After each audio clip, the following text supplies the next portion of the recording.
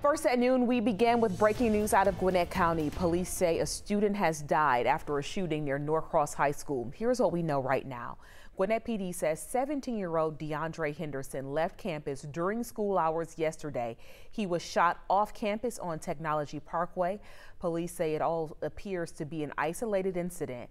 No arrests have been made, but we are told they are investigating all possible motives. Today at Norcross High School, the district has more school police on campus. School Superintendent Dr. Calvin J. Watts says they are partnering with Gwinnett Police, who is leading the investigation. In a video posted to social media yesterday, he said the violence and threats of violence are happening far too often in the community. We must and we will work together to solve this crisis. As a parent, I know the concern and the fear these school and community shootings can create. We are committed to keeping our schools safe. Dr. Watts says the county is also actively hiring school resource officers and adds that any student involved in violent threats will face consequences.